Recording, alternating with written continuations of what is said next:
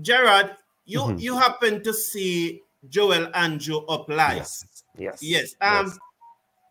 Tell us about this young man. What can I say? Well, so first and foremost, evidently he has a cricket brain. I think that's the most important thing when you're looking at these young players.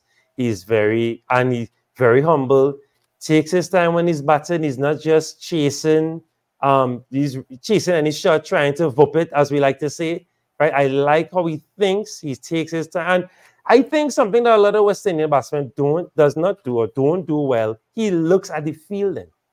Because some guys will just say, right, I'm going to just slap this for 6, and they're not looking at the field changes. They're not adapting to what is happening around them. And I've seen that with him, with this young man, and he could command a game. He at 17 years old, he can change a game. He can change a game. Once he has a solid partner with him and he takes his time, and we've seen it. We've seen he's scored some very good scores so far, some high scores. And yeah, I'm very impressed with him. And once we do not fill his head too much or make him swell-headed too much, and as we've done with past young aspiring cricketers, let's just let him enjoy his cricket. I think we have a great one for the future, as Baza said, a great player for the future. He looks like he has a great head on his shoulders, as we say.